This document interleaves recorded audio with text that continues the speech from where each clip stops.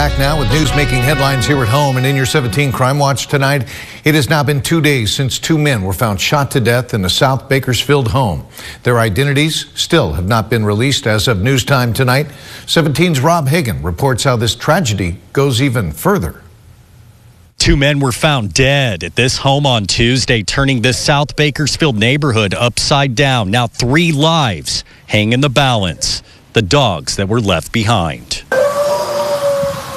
This was the cry heard from one of the dogs stuck in a garage the day after 2 men were found shot to death on Crescent Court next door to a BPD officer. An animal seizure notice was on the doorstep for Friday, 3 days after the incident. The only way we're able to forcibly gain entry to your property is when law enforcement is on scene. A neighbor says one of the dogs was removed from the home Wednesday. Pit bull Aqua was taken away with the sheriff's department. Then after our report aired Wednesday, on Thursday, there was a new notice on the door. This one showing 2 dogs were impounded with instructions to redeem them from the shelter by November 4th. One is described as a pit bull mix, the other an Australian shepherd. We wouldn't treat these animals any different from any other of the 14,000 animals that come to us every year, which means they'll go through a stray hold period and then they'll be evaluated, and if they're friendly and not unsafe, then they'll be placed up for adoption. Nick Cullen with Kern Animal Services says the dogs could be adopted in 5 days, but if they're chipped, it could take longer. We'll keep them as long as we can and hope and pray that they get a good home. The 3 dogs have been transported to Kern Animal Services, where they'll either be retrieved by family members, adopted,